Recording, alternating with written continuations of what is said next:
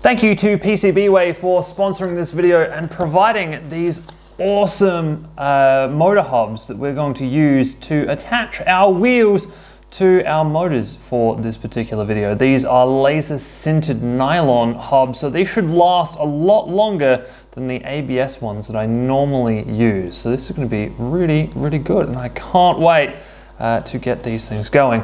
Hello everybody, I am Ben from Team Panic. So we're back doing more traction testing, and today we're going to be using a different test setup, but similar wheels to last time. So I've got three here which we tested last time, which are a 3 O-ring wheel, the Pololu wheel, and then my own silicon ones. These ones are the ones that were molded with the silicon off and then kind of glued back together. But on top of these three, I've decided to add 3 extra contenders into the ring today.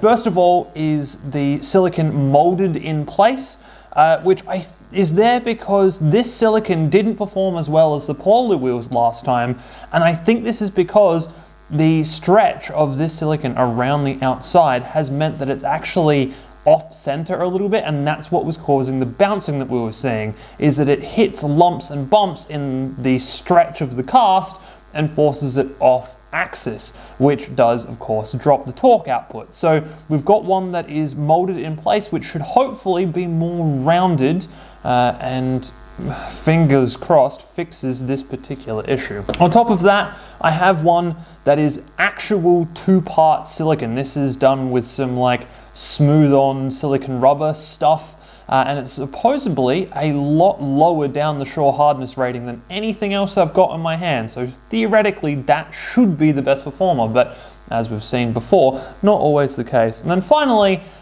because I did a screw wheel recently and I found that whole experience interesting, we're doing another one. This one using very small self-tapping screws to kind of fill out the same rough radius as the rest of them.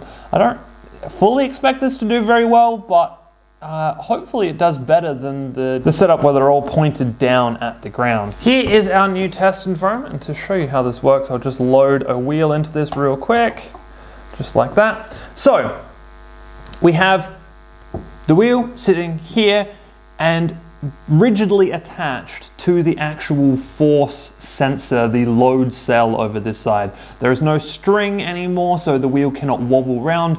All of the force is going to be put into A, flexing this base plate a little bit, but then B, straight into this load cell. On top of that, we have extra weight at the back here to put lots of weight over this wheel. There is 150 grams off the end here to give a decent amount of downforce on this wheel. So hopefully that kind of keeps everything nice and contained. And then because of not having a rope or anything, all of that force should be transmitted straight through the load cell, which is really, really good. The final thing is that the load cell, the whole load cell setup can move around so that if there is bounce on these wheels, that can be displayed, which is because that is an important facet here. If these things are going to bounce on a combat robot, they need to be able to bounce here.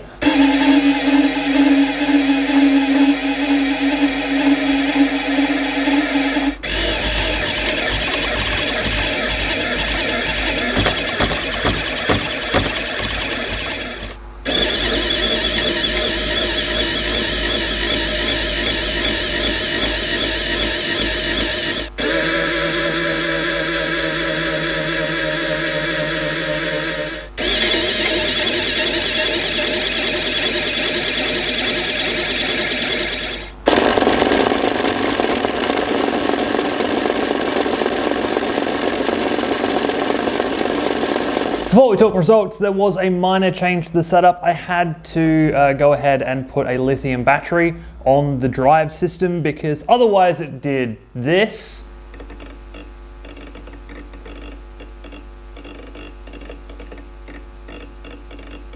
Which is basically nothing, and even though I did get data out of that, it wasn't seemingly that useful. I tried a couple of different wheels, and yeah, because I wasn't actually getting the slip, it wasn't seeming to do a whole lot.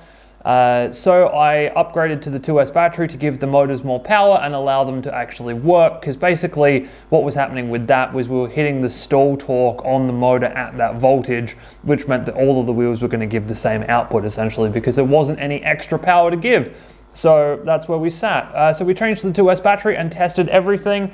At the end of the day, Pololu wheels ended up with 147.6 grams.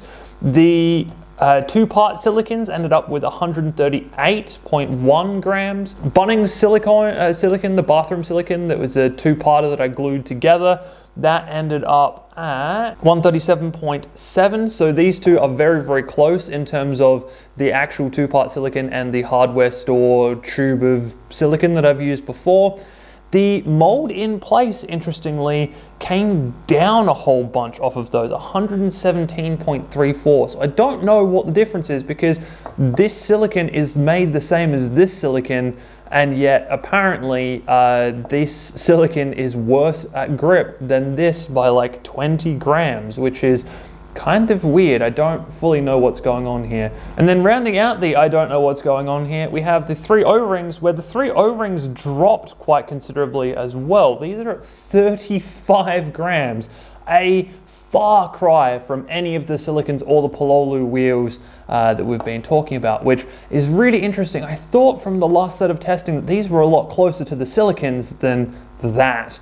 Apparently that old testing method really was not that great. And then finally we have the screw wheel down here, which as many of you probably predicted did terribly. We're talking 4 grams as its best effort, which is not great when we're talking hundreds of grams of everything else. Obviously these realistically are values that you should take more as indicative of each other and not actual testing forces, because this whole setup is a very solitary, singular thing. So realistically, all you need to know, Pololu wheels still the best for traction and actually lightest weight.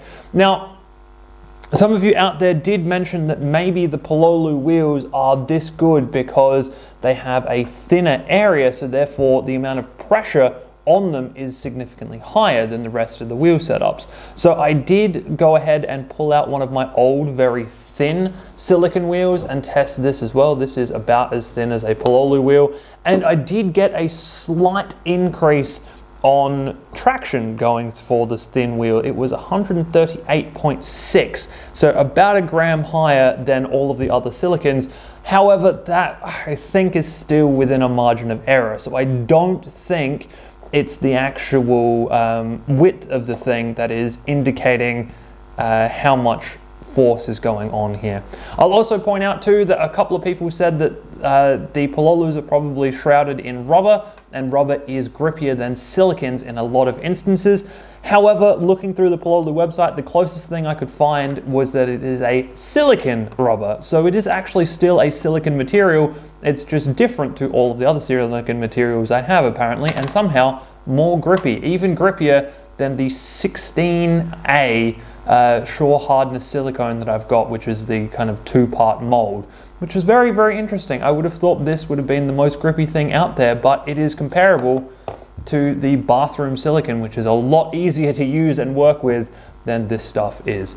Anyway, that is going to be it for today's video. I hope you guys have enjoyed that one, and I will see you in the next video.